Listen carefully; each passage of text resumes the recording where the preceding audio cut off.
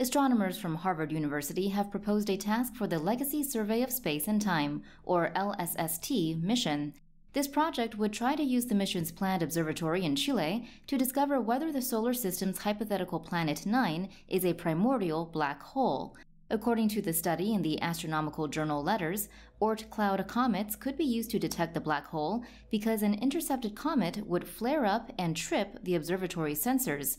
According to a news release from the Harvard-Smithsonian Center, a comet approaching the black hole would melt after meeting the accretion disk's heat.